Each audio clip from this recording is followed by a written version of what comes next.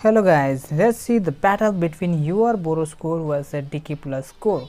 Both cores have a good character, but DK Plus has your Tatsumaki, who is more insane when it comes to follow up and damage. She follows 2 times in a round and 1 extra times.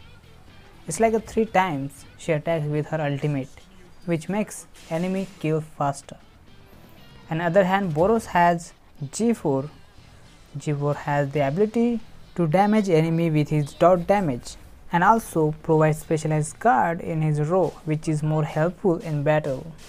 What I am saying here is, if you find such a character who has the ability to make themselves specialized guard or provide allies specialized guard, so find those character and put in the your Boros field, then that core become more stronger, such as this. Now look at here, Boros core has already have healing power, but if you add a specialized guard, it become more stronger. Look, Tatsumaki using her full power to kill enemy faster, but it's not happening anything. G4 is doing great job here, providing without damage as well as specialized guard. If there was Suiru instead of Tatsumaki, then this battle might be look different, because Suiru damage more than Tatsumaki. Suiru kind of weapon if you get him.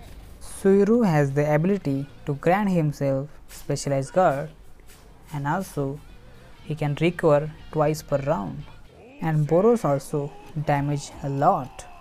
He also has the ability to increase 50% damage when he is attacking, and also he increased 30% arena damage to all allies, which is quite wonderful for PvP. This battle winner is G4 for his ability.